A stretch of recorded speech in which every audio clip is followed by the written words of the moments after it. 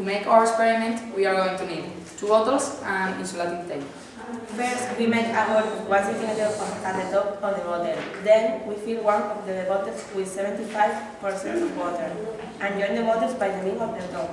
To join the 2 bottles, we use the insulating tape. This subject is very important, so do not be stingy with the insulating tape.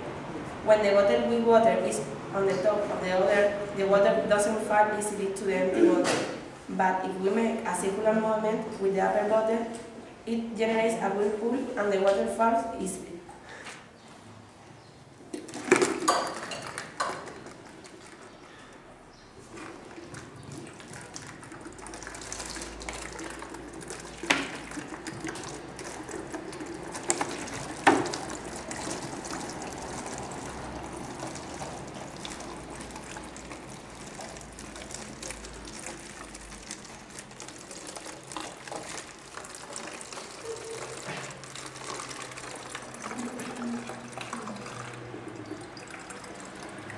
Explanation.